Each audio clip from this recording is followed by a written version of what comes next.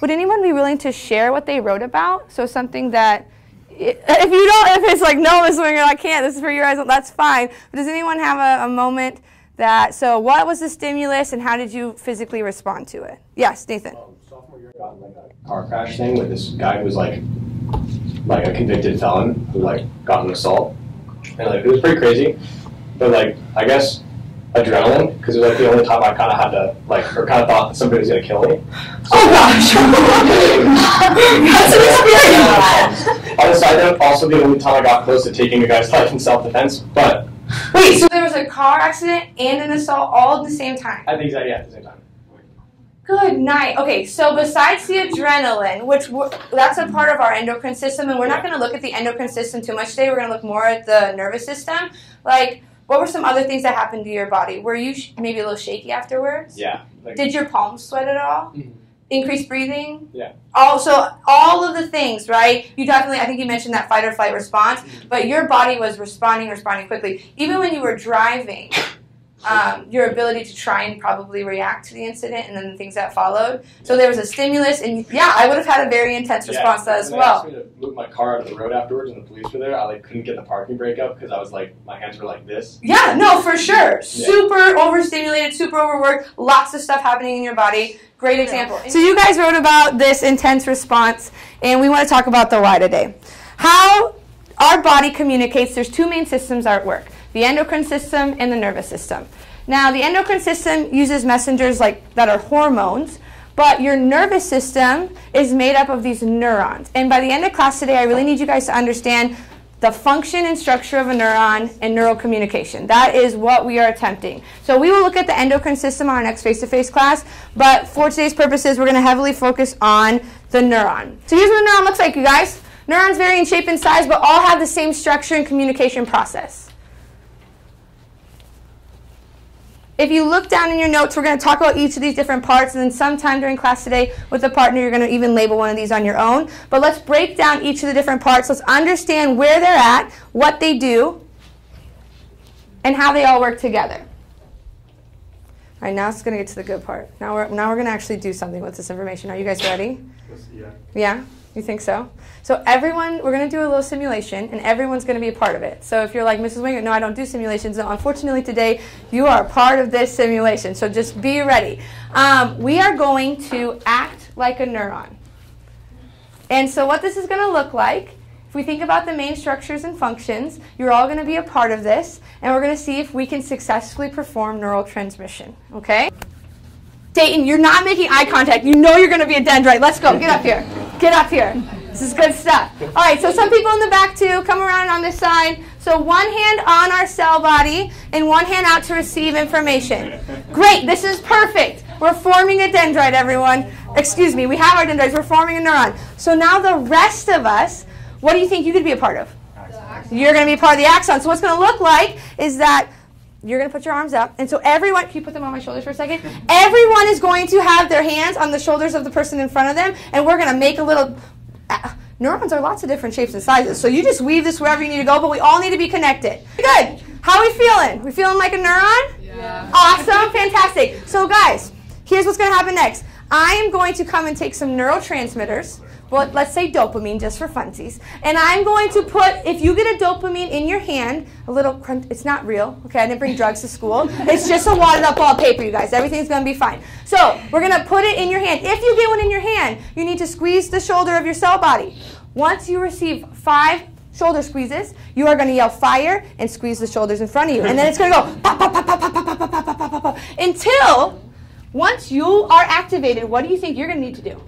What does the terminal button do, you guys? Release the neurotransmitter. You're going to throw those neurotransmitters across this synapse, and hopefully our receiving dendrite's going to catch it. All right? Was it making sense? Okay. All right. I got to go grab some neurotransmitters, and then we can do this. After we fire, let's see how quickly we can do neural communication. You guys ready? All right, here we go. Be ready. Everybody pay attention. Let's see how well our neural transmission works. Also, Riley, be gentle with your receiving dendrite. Like, give him a chance.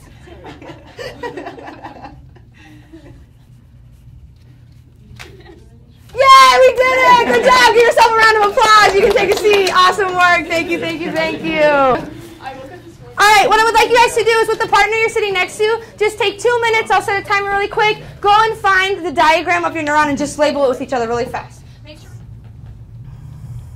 So depressants, stimulants, opiates, hallucinogens. Those are our 4 main drug categories that we need to understand how they work at the neural level. So to kind of bring this back one more time, we're gonna revisit our simulation, except we're gonna act like a neuron on drugs. So if I could have Khalil and Riley come back up to the front. Riley, you're still going to be my terminal button. So you're still trying to send neurotransmitters across the synapse. And Khalil, you're going to still try and be a dendrite that's going to receive that information. So Riley, if you want to stand right here. And then, this will work. This will work. Okay, so terminal button, receiving dendrite.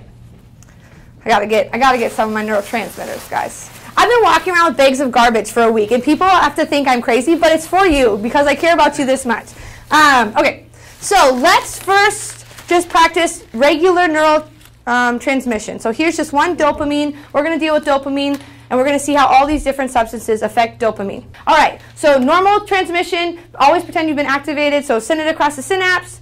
Khalil receives it. Reuptake's going to occur, so send it back to Riley. Perfect, great. Normal dopamine release. Now, let's say that, let's see, what substance do we want to start with? I'm going to be alcohol first. Okay, so if I'm alcohol, you guys, what category do I fall under? I'm a depressant. Riley, do you mind if I restrain you a bit? Yeah. Great. Also, alcohol isn't that polite, so just remember that in your lives. So, same thing, but here we go. This seems about right. All right, send it back. Okay, good. So we can still release the dopamine across, but it's restrained. It's slower to do. Perfect. Now we're going to increase the amount of dopamine even more, and I am going to be cocaine. So you have even more dopamine that you need to get across. But the interesting thing about cocaine, you guys, is she can't even keep her dopamine together. She's losing it. Come on, Button, you can do this. Just hold on to those. This is why we don't take drugs. All right.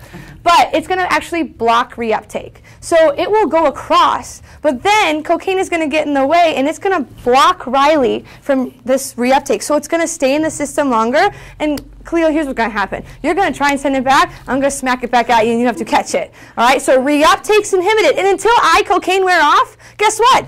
That dopamine is staying in the system, and he's going to be super stimulated for a while. Once that's done, once the cocaine wears off, what do you think that neuron feels like?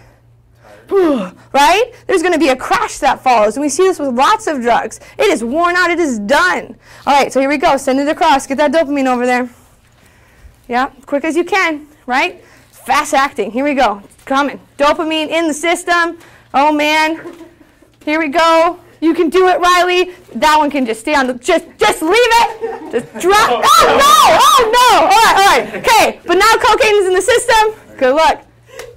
No, you have to catch it. You have to receive it back. Okay. We're blocking reuptake here, all right? Great. And this is going to keep happening. Just leave it until the cocaine wears it off. And then, I'll get out of the way. Whew. Cocaine is exhausting. Okay. So those dopamine are either going to disintegrate or potentially be reuptake. But again, think about how that neuron feels. The last drug we're going to look at, you guys, is methamphetamines. So here's this thing with meth.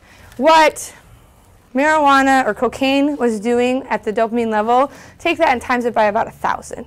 So not only are you going to be stimulated by this neuron releasing natural dopamine, it's just going to flood in, and it's going to keep going. And so meth has this insane high, this almost invincible-like feeling, followed by one of the worst crashes. And we don't have old meth addicts, you guys. You might have an old heroin addict, but meth, it doesn't work that way. You look at people who've started meth, right, and then a couple months later what that looks like. But think of, we're going to try and show you what's happening at the neurological level. This is why. So as fast as we can, you're going to try and get them across, and I am going to flood the system. I'm breaking through that blood-brain barrier. This is going to look like the scene in Elf with the snowballs, pretty much. So Khalil, you ready for this? Someone was a dum-dum and they did math. Here we go. Go. Just check. Yeah.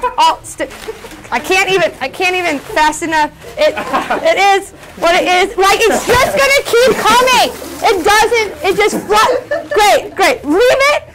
Thank you. Great participant. You can go sit down. Don't even pick it up. Leave it. Meth is a mess, you guys. Don't do it. So, as you can see, you can hover over the mice. And this one is on ecstasy. This one is on heroin. This one is on marijuana. And this one is on meth. We also have alcohol, LSD, and cocaine. So what you'll do is, whatever order, you can go in the order of the chart or not, but you'll pick up the mouse, you'll put them in the chair, and then it'll take them over.